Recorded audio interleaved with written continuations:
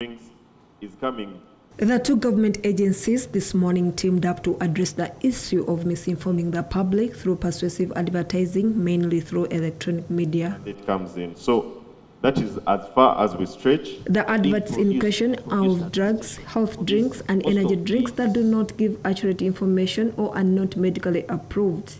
According to the National Drug Authority and the Uganda Communications Commission, media houses are not doing a good job in safeguarding the public. It becomes a drug when you label it to any of the above: treatment, cure, prevention, changing physiological function. We have to keep sensitizing the broadcasters because of the complaints we keep receiving as a commission. Some of them are repetitive.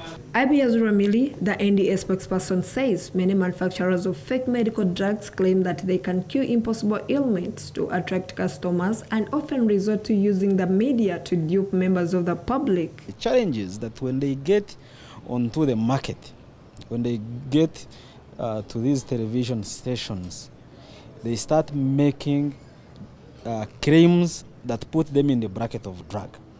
They make prevention, treatment, cure, or control of disease conditions.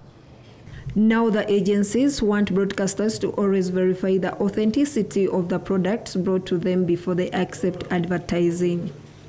But someone is in their promotional messages makes a claim that their product cures, treats a certain condition.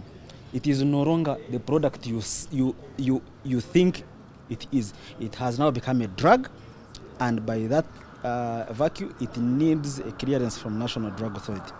We've laid out the standards. The advertising standards, what does it say? Consult with National Drug Authority. Section 33, clause of the National Drug Policy and Authority Act, Cap 206, prohibits the advertisement and publication of information that is calculated to promote the use of a drug for prevention or treatment of any disease. Shamim Natebo Wetendo, CTV, PM edition. Problem, yet most of